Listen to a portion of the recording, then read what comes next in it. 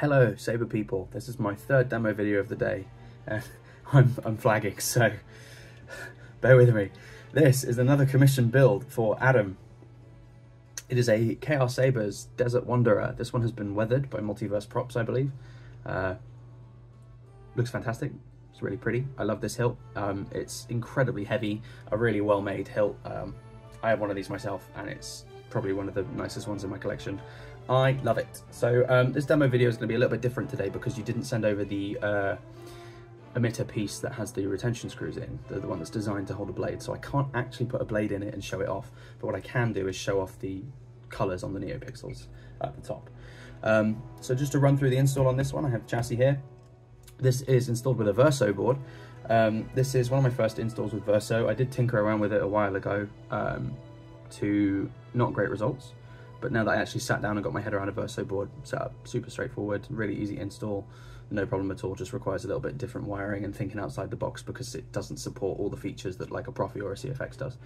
Running through the components, we have this Shtok Eco connector at the top, which makes connection with a PCB which lives inside the thin neck here, transfers the signal up to the neopixels up top underneath the blade plug. We have this tactile switch here, this PCB, which contains the two switches. The Verso board itself, SD card, battery terminals, kill switch, and a 28mm 8 ohm speaker. I did originally install this one with a 4 ohm speaker, and the crackle that was coming out of it was disgusting, so we had to swap that out for an 8 ohm speaker instead, and the result is much better, way happier with it. So in terms of fonts on here, there aren't a huge amount. I'm trying to, off the top of my head, remember how many there are. I think there's about 6 or 7 or so, all Obi-Wan themed. Whether it be from like the prequels, the sequels, or the Kenobi TV show. So there's a couple bundles on here as well, so you've got some variation in the color. And then I also threw all of the kyberphonic workshop ones on here as well, which is your basic suite that all sound a little bit different. It's like red, green, blue, yellow, purple, white, and that's your lot. Did you a chrome wrapped battery just for a bit of visual zhuzh. So the battery on this guy, that's the negative side down the bottom, and this is the negative side on the battery, the flat side. So in this case, the positive points upwards in the chassis. Plug the battery in like that, and then flip the kill switch. With the Verso board, I sometimes find that you don't always get a boot sound. Maybe I've just configured it wrong, who knows? But I found a way to double check that it's definitely on, as if you double tap the aux button down the bottom, it'll change font. There we go, so yes, we are turned on. So let's just go for a kyberphonic blue or a green. There's a lot of lag on the Verso board as well, which is irritating. So with that, I'm going to unscrew the lower pommel to put the chassis in. This grenade section piece here stays. It's literally just the lower pommel that you want. I like to give it a little bit of elbow grease. That piece comes all the way off. When sliding this chassis in and out, what I like to do is just check that the plungers are in the up position, in the resting position, because I did have a problem with the Desert Wanderer a few months ago where sliding the chassis in, but the plungers had been like kind of stuck down, and it meant that the buttons just got completely sheared off the PCB, and it was a world of pain. 0 out of 10 would not recommend doing that, so always make sure that the plungers are up and the spring is pushing them that way. This chassis only goes in one way. The button PC here lines up with the buttons there, obviously, so just slide it in carefully. I think I misaligned that one actually. There's a series of guide rails, so you'll know when it's going in correctly because it will actually go. So the chassis is quite snug. You might have to give it a little bit of a nudge like that, but then when it's in, it's in. Lower piece, screw that guy back on, and you're away. So I can't remember which way around I've wired this. I think the top one is your activation.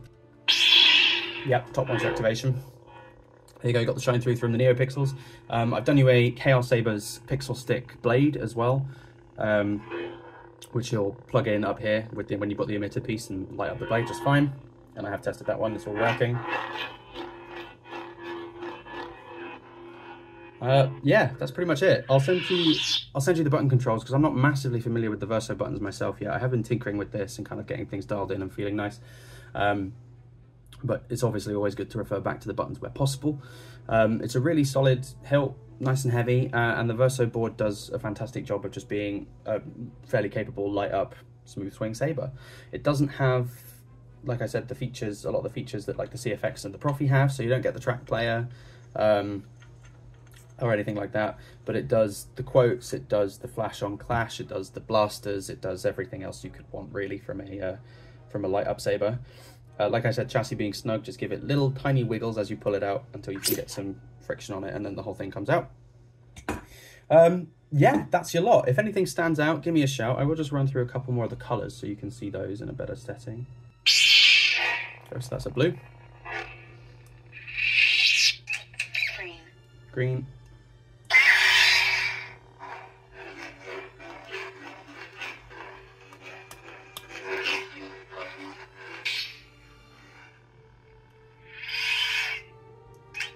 Red. Yellow.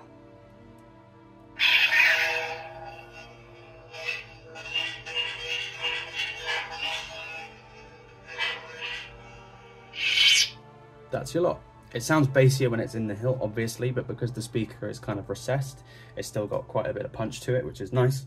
One of the first installs I've done with a Verso board. There are definitely some teething issues to get over with a Verso, but other than that, once it's set up and wired properly, the config is really easy to change, and I think that's the really good selling point with the Versos, is that you can change the config so easily.